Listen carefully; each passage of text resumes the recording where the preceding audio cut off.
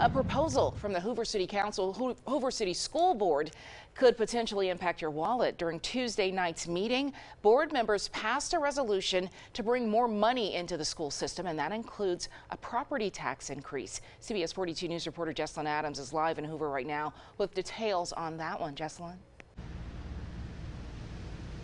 Good afternoon, Sherry. The proposal is the first step in potentially raising property taxes that would benefit Hoover City Schools. Now, ultimately, this is going to come down to Hoover residents' vote. Now, the proposal is to raise property taxes to the state lid at $75 million.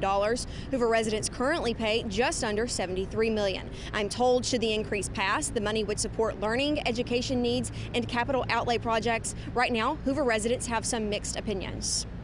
We would never put a request on the table for money that we did not believe would assist us in making sure that all the great opportunities were available to our students. I have no problem with it as long as it's definitely earmarked and used for schools and not spent somewhere else.